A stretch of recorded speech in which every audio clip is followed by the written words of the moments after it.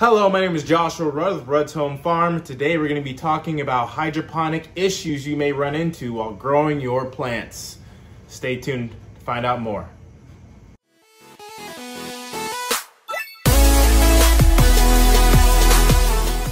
The first issue you run into while growing hydroponically is pH imbalance. Now, dirt usually provides a natural buffer from pH from swaying too high and low, but since you're only using water, that pH can change vastly and rapidly. Now, the two ways to solve, or the two actions you should take to make sure that your pH stays right for your plants, because if you don't have correct pH, then your plants will not absorb nutrients, what's called a lockout.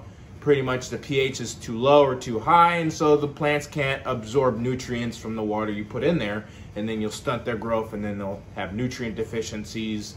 And so pH is very important. So the two steps you need to take to get that correct is you need to monitor pH and conductivity with testers and adjust the pH as necessary. Okay, so I left in the link in the description some very cheap pH and conductivity sensors. Okay, well, pH tester is pretty obvious, but the conductivity sensor measures the particulates in the water. Now, I use reverse osmosis water from a whole house filter, but if you're just using tap water, you got to keep a close eye on how dirty your tap water is. Dirty meaning how much minerals, how much extra stuff, because when you make your solution, that's the stuff that you're gonna have to fight with. It's like if there's already too many minerals in there, then it's not gonna have the nutrients won't absorb into the water, and then if they don't absorb into the water, they won't absorb into the plant.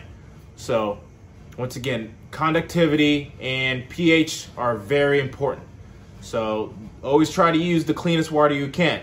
Okay, it's kind of a little bit of ramble. Second part is you need to make sure, using the Kratky Method, that whenever the levels get low, you don't just refill it with more hydroponic solution all the time. That's what happened to me when I did my first grow of lettuce. I was like, wow, this is awesome.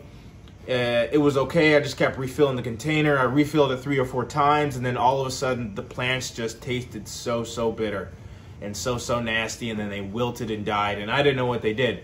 So when you pour nutrients upon nutrients, you know, the plants take more water than nutrients, and so you'll end up having a concentrate of nutrients. And so you want to make sure that every time you refill a container, you're emptying it, you're cleaning it, sanitizing it, and then refilling it. I know it's tempting, it's easy, I'll just pour more water in there, but you need to take those steps properly so you can have great plants, great tasting vegetables that have long life. Issue number 2, algae growth. Algae is just a general name for a plant made up of many different species. Algae can be slimy, it can be bubbly, it can be furry, it can be stringy, and may come in many colors like green, brown, red, and black. They will find their way into every container eventually because they are airborne spores that are everywhere. So, and regardless, I grow indoors, I sanitize my containers every time I use them, and I still get algae. So algae is just a problem you're gonna have to manage instead of prevent. It's not a major problem if you take the proper precautions for prevention.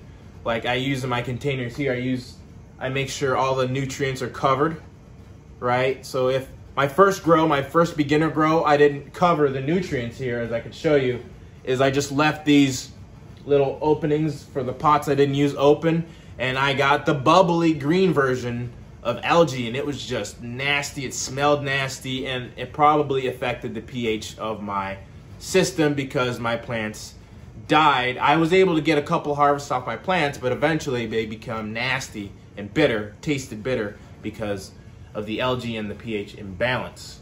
What do you do if algae does become excessive?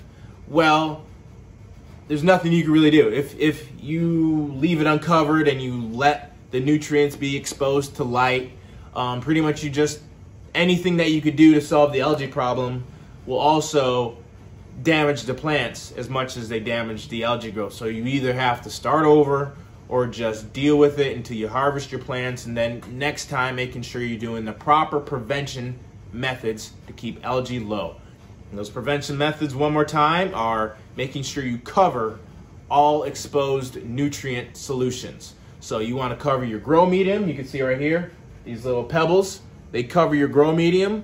You want to put a tarp over top of this. You just want to cover everything off. If you're using a container, make sure your container is not clear. Okay, that's a big deal. Don't use clear containers.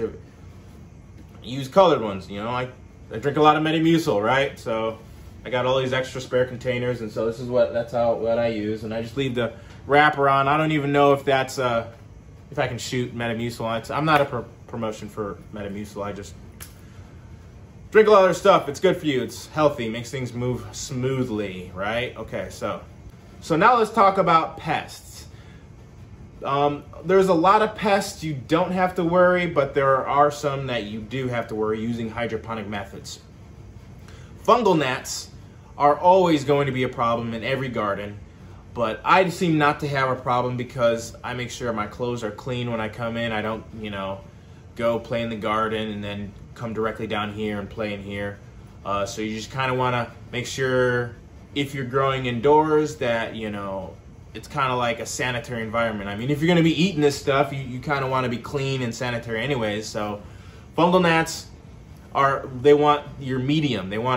It depends on your grow medium. So if you use potting soil, the fungal gnats will lay their eggs in the potting soil, but if you use rock wool, so far they haven't been interested in the rock wool, and I was able to, I don't have any fungal gnats. Very excited about no fungal gnats. Spider mites.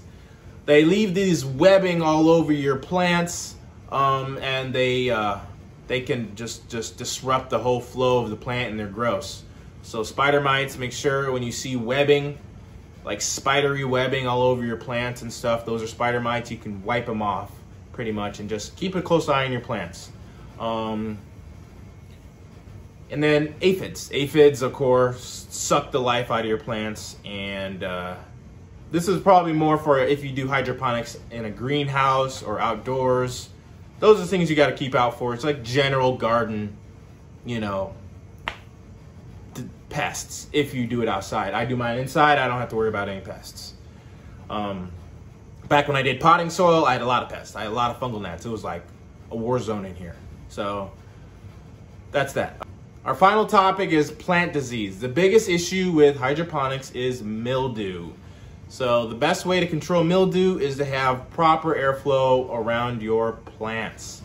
So I keep my plants spaced apart. As you can see over here, everything's nice and has room.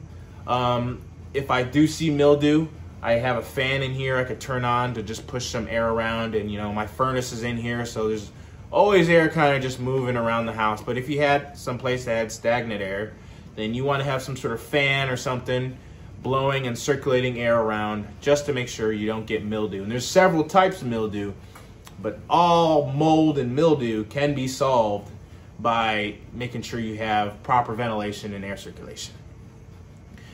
Well, that has been the next episode of Hydroponic Farming. Thank you for joining me. If you liked it, please give a like and subscribe. I got a lot more content coming. And tell me in the comment section what type of pests have you had to deal with and what you did to solve them. Thank you. Have a great day. Bye-bye.